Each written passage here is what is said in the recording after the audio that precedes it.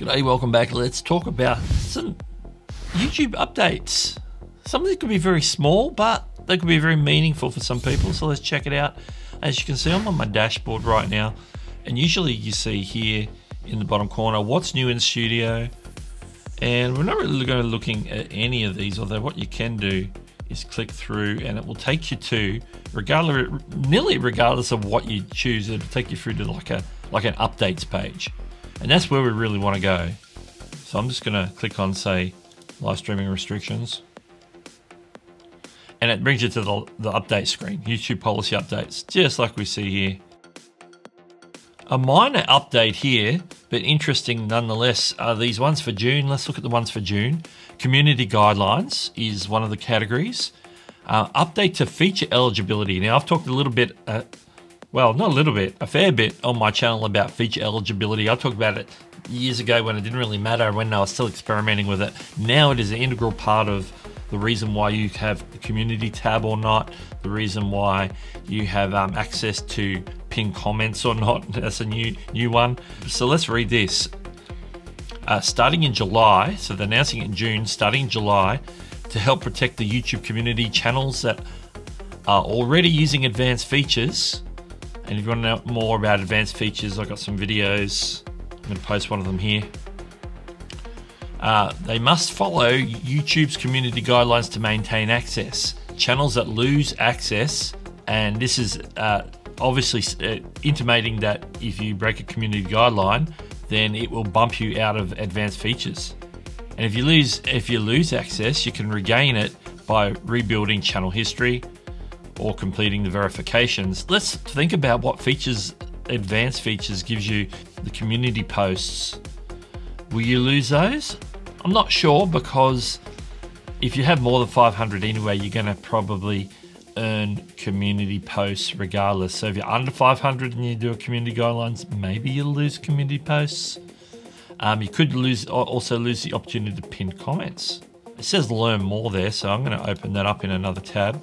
And the one I just want to mention briefly before we go and jump into that is the other one, product and feature policy, stories feature update. YouTube will no longer be supporting stories starting June 26, which I think I don't know if I've talked about here, I've talked about in my live stream.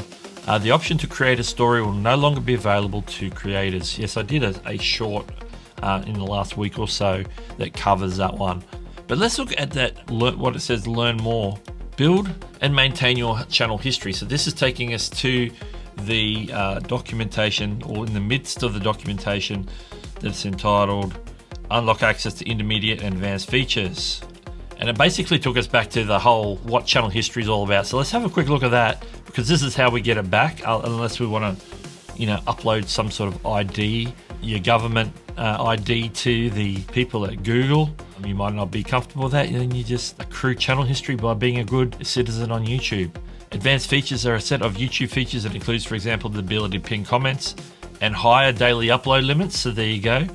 So if you're a frequent uploader, particularly around shorts, maybe you'll be limited if you lose your advanced features. Creators may unlock access to advanced features by consistently following YouTube's community guidelines and building sufficient channel history.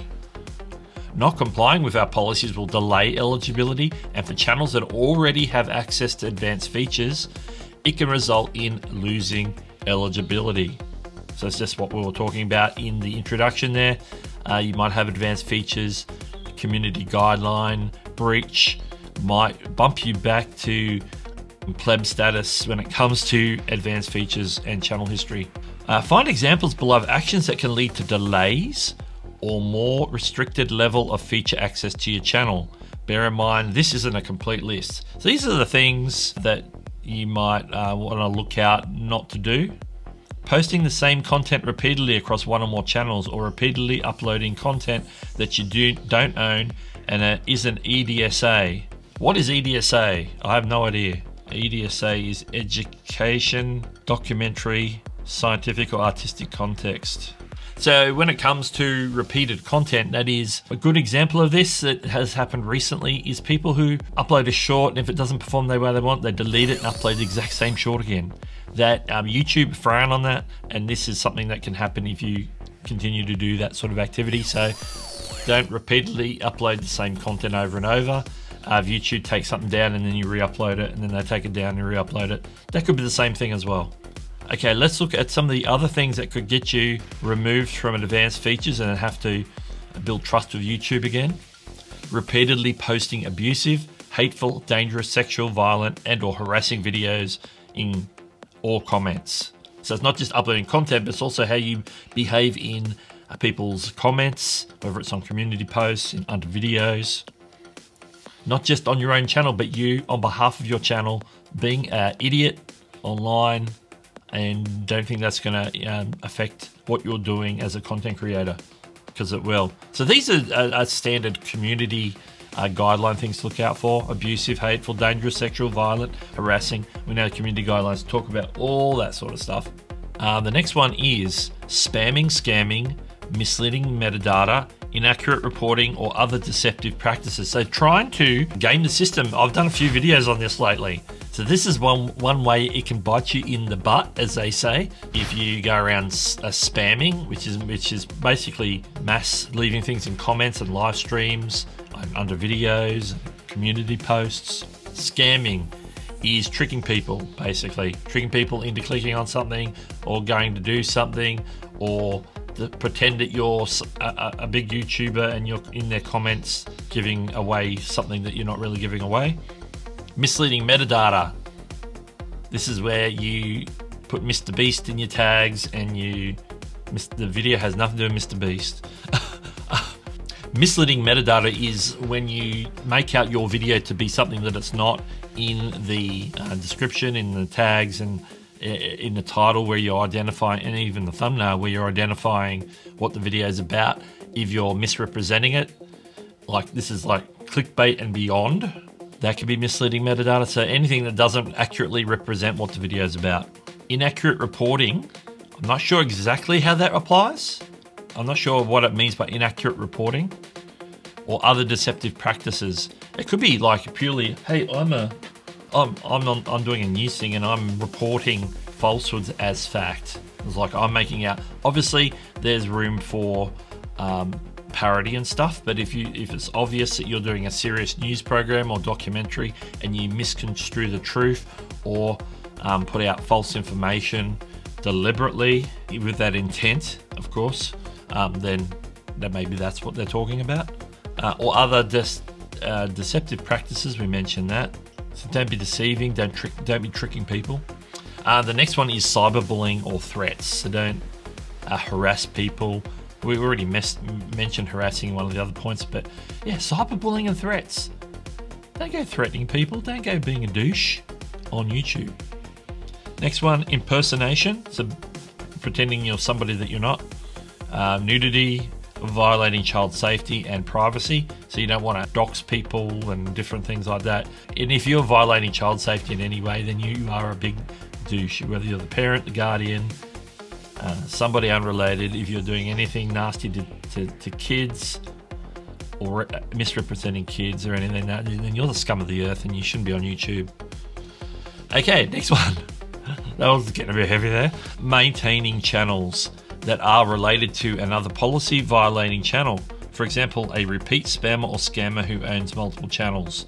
So this is like you have multiple accounts purely for the purpose of trolling and scamming and doing inappropriate things under another channel.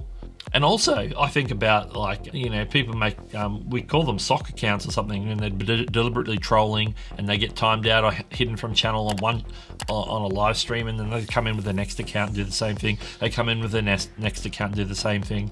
They comment on a video under multiple different names to make it look like that you get nasty brigading and nasty comments from a lot of people when it's just actually just that one person. The last point example, but you know, they say that these aren't all the examples. The last example is receiving copyright strikes. So you could receive a copyright strike if you start to get a pattern of copyright strikes. Remember, it says strikes and not claims. Copyright strikes, that's where your video is actually taken down because you're using other people's content, and they've basically asked for it to be removed under DMCA. Let's look at what it says about regaining access to features. If your access to advanced features is restricted by all the stuff we talked about above, you'll receive an email. Channels can regain access by improving their channel history or providing verification. Regularly active channels that have consistently followed YouTube's community guidelines can typically rebuild sufficient channel history within 2 months. So basically, yeah, if you can stay clean, if you get done for one of these things and they bump you back to intermediate, you don't have advanced features, then you can usually earn it back within 2 months by staying in good standing. Now, uploading verification, it says, no, the idea of video verification isn't available to all creators. At any time, your current feature eligibility status in YouTube Studio will show you the steps that you need to take to access advanced features. But yeah, so there's some of the updates around advanced features.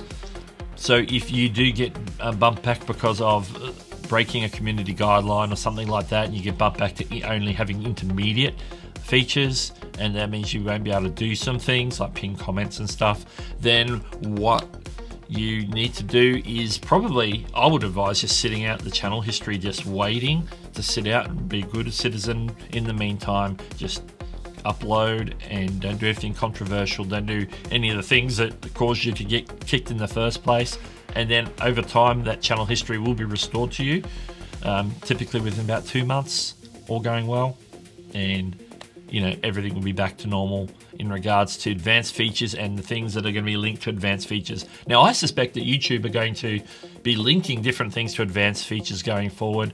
We've just seen recently them add pin comments get turned on if you have advanced features. So most of us, we already have pin comments. We already have advanced features because we've been on YouTube for a while. We have good standing. If we have good standing, then we can use the pin comments, and one of the things that you can do in pin comments is drop links and things like that. Link to the next video people should watch, maybe if it's an affiliate link for that particular video, whatever it might be. The pin comments is a fairly important thing to have on your videos if you can. Now, the one thing to keep in mind with pin comments, just as a side, because that's a recent announcement and update, is if you happen to lose that feature because you had pin comments, but now they made a change where you have to have advanced features and maybe you didn't at the time, then any pin comments that you already pinned will remain pinned. You just can't pin new comments and change pins and unpin and repin. But that functionality, as soon as you get advanced features, you'll have that back. If you want to know more about the advanced features, intermediate features, feature eligibility, I've done a video on it a while ago. Most of it is still relevant, so check it out in this one right here. And in the meantime, this is Doug, and I'll catch you later. Subscribe to Doug Hewson YT.